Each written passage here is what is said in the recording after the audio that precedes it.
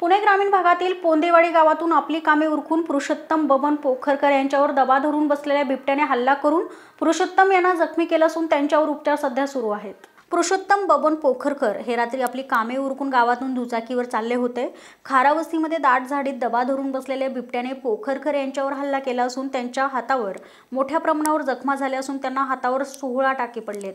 दरम्यान पोंदेवाडी गावचे सरपंच अनिल वाळुंज यांनी या परिसरात शेतकरी वर्गाला वारंवार बिबट्याचं दर्शन होत असून शेतकऱ्यांमध्ये भीतीचं वातावरण निर्माण झालं असून या परिसरात तात्काळ पिंजरा लावावा अशी मागणी केली आहे।